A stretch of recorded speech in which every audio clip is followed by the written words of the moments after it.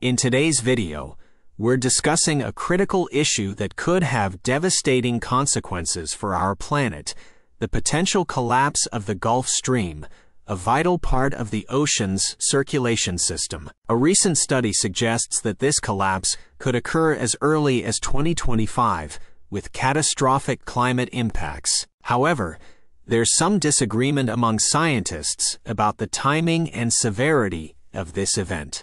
The Gulf Stream, officially known as the Atlantic Meridional Overturning Circulation, AMOC, is a system of ocean currents that plays a crucial role in regulating Earth's climate. It transports warm ocean water northward, where it cools and sinks, driving the Atlantic's currents. But this system is in danger of collapsing due to global heating.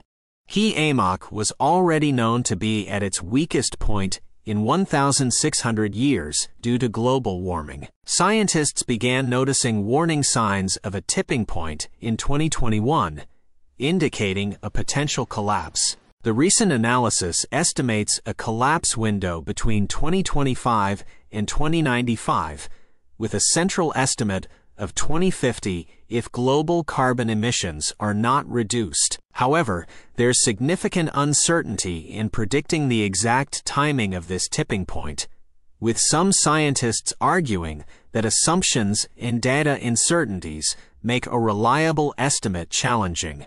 The collapse of the AMOC would have disastrous global consequences. It could disrupt rainfall patterns in regions like India, South America, and West Africa, where billions of people depend on consistent rains for agriculture. Europe could experience increased storms and lower temperatures, while the eastern coast of North America would face rising sea levels. Additionally, this collapse could further threaten the Amazon rainforest and Antarctic ice sheets.